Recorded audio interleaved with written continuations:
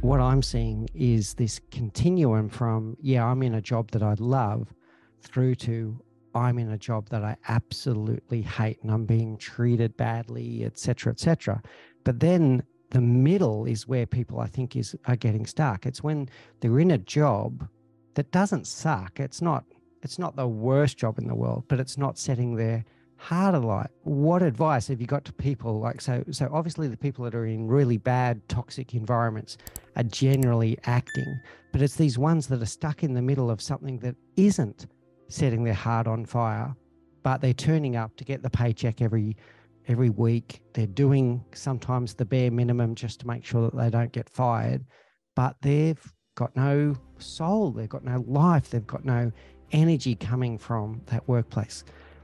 Are you seeing a similar thing? And what advice do you have for people that are stuck in the middle, if you like? Oh, well, luckily I had a little bit of a light bulb moment when I was resentful towards my employer. And during that hard career audit, I focused on a couple things, and I ask everyone to do the same if they're feeling stuck. What are you good at? What have you been trained to do? List 50 different things. Get specific. Look at the different projects that you've done. Look at the jobs that you've had. Look at the degrees that you have. Look at the closest relationships that you have to see, because sometimes our skills are mirrored in our closest relationships. So you have to look at what you've been trained to do. For me personally, at that time, coaching was a really, really big component of what I've been trained to do. Coaching, data analysis, process improvement. There's been different components of entrepreneurship that I was really good at, like audio and video editing, events, hosting events, selling, research. Now, after you looked at what you've been trained to do, you want to look at what you're passionate about. And if you don't know what you're passionate about, this is a great opportunity to go exploring. You're not going to find the thing that you love to do by sitting behind a computer and reading articles.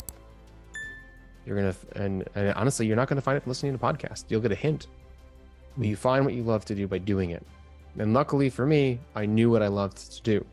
And that was also working one-on-one with individuals and potentially talent development. Talent development was an area of interest that popped up because I was selected for 16 months of leadership training. And in that training period, I met an incredible individual who was managing that program across 13 different hospital sites. And I was lucky enough to be paired up with him as my mentor. And when I saw his job, when I connected with him individually on a one-on-one conversation, I go, you are someone that I respect, and you are someone who's doing work that I would feel respected doing. And so I started exploring the realms of talent development and leadership development. That's actually how I got to where I am today, because of that individual who highlighted that field for me. It lit me up, right? It sparked an interest. Now, I'm also passionate about health, and there's a lot of different ways that I define health, but this aligned explicitly with how I wanted to impact other people's health, right? Through personal and professional development. Now, you also need to have a path forward. So career development, what are you learning? And you have to know what you're working towards, or you will start to feel stuck, right? So if you're able to focus on work you're good at, work that you're passionate about, and something that you're working towards, then you feel your work is meaningful, you feel that it's challenging, and you feel confident while doing it, which is incredibly important. There's like a couple other pillars, such as, do you have the resources to do your job, and do you have social relationships at work that matter to you and that bring you joy and that are positive? But honestly, when it comes to just where you should be in your career in regards to work, it is those three key areas.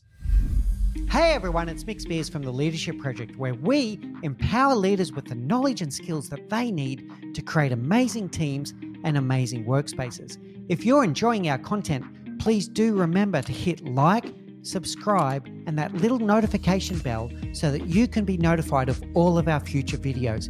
In the meantime, please do take care, look out for each other, and join us on this journey as we learn together and lead together.